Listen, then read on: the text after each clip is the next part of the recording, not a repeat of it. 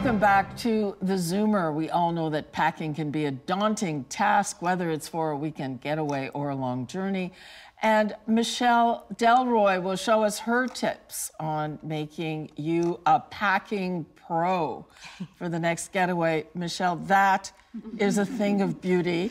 I did not think I could aspire to that. You can do it. You can do it. I'm glad you like what you see so far.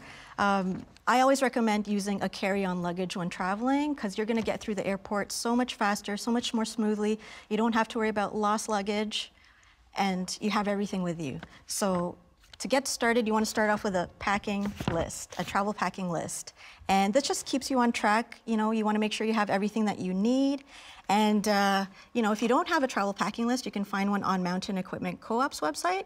They have a whole lot of lists there with different travel styles.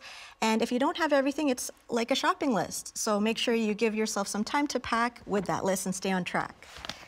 So besides that list, you want to have all of your documents in a clear folder when you go through security. You just want to have it ready in case they ask you questions. All your important documents are right in there.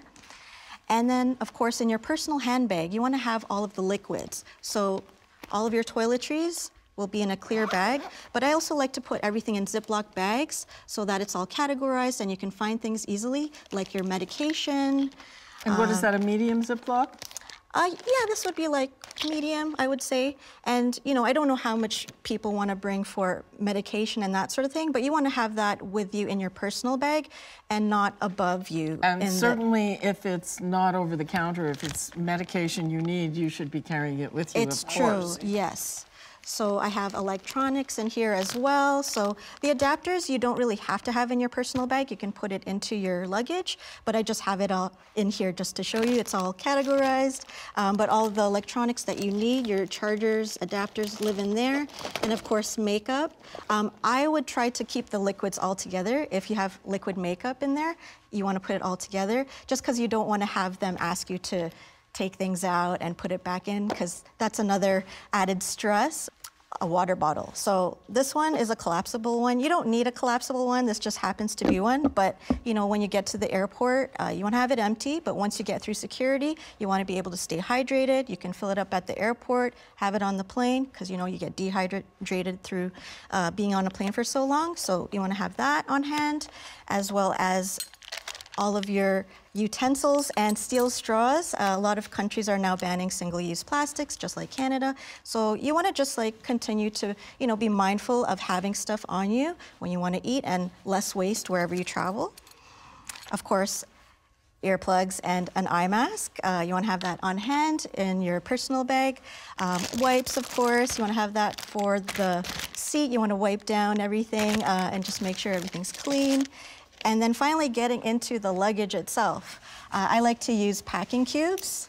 And I actually have my outfits for, this could be for a week or two, that all fit in there. I know that's shocking. But the trick is packing less. So I recommend less bottoms because you can switch that up. You can get a top for every single day because, you know, when you go to a hot destination, you're going to sweat. You're going to put on a Maybe new, you need more fresh than one, clothes. especially if you exercise. That's true, yeah. And that's thin, so that's easy to roll up and fit inside, right? So other stuff that I have in the carry-on luggage is a travel backpack. This actually folds out into a backpack. So if you're going to do any trekking or hiking or any sort of thing where you want to be hands-free, you got that backpack on hand. For the weather, always check in advance how the weather's going to be. And I feel like, you know, the rain is unpredictable sometimes, so bring a raincoat. And this is also foldable as well. And then if you wear jewelry or accessories, I like to use, this is my little hack. This is something you can get at the dollar store, and it's for, you know, beads and little artwork. And yeah, you just, you know, have your rings, your earrings, your necklaces all separated. And you can put this in your personal bag instead of the luggage. This is my little hack too. Whenever I go to hotels or wherever I'm staying, if it's an Airbnb, I always bring like a cloth to wipe down the counters. You don't want to use the towels that the hotel or place provides, and you don't want to use the toilet paper because you need it. So I feel like this always comes handy. Where do the shoes go? That's yeah, I know. Shoes are so important, right? I know. I know. Okay. Well, we'll get in there. So I have shoes back here. I recommend only packing 2. Using a shower cap can really hold any size shoe. They stretch out as well. You can get them at the dollar store. Yep. And I only recommend bringing 2. You're gonna have the shoes that you're wearing to the airport, so runners or casual shoes, but you might wanna have a dressy pair of shoes if you're gonna dress up a little bit. And then also for walking around in your hotel room, or if you're going to go swimming, and in the bathroom as well, I just like to have slides or flip-flops just handy in case. What about those luggage trackers? We heard all those horror stories, lost Yes. luggage. The people knew where their luggage was. The airline didn't. Yeah. So there's actually these electronic trackers that you can leave in your luggage now so that you can actually find it. And you can use an app on your phone to track it, so you don't have to worry about your lost luggage. Those trackers are also becoming very popular for people who use wheelchairs, because they lose our wheelchairs as well. So people are now getting those and taping them to their wheelchairs, so you can find wherever your wheelchair may have gone and get it back. So that's amazing.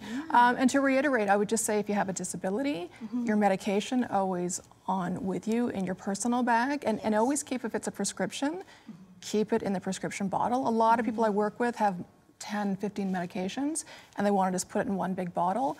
When you get to customs, they might not appreciate that, so it might be, you need a bigger bag. It's not the easiest to carry 10, 15 bottles, but it's best to have those prescription labels on each and every one.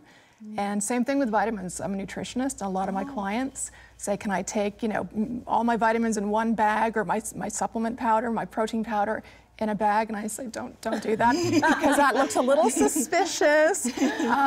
Just again, if you can, keep it in its original bottle so people know what it is and you're not questioned too much at customs. What's a message to people who sort of throw up their hands and say, I could never do this, it's too organized? What do you say?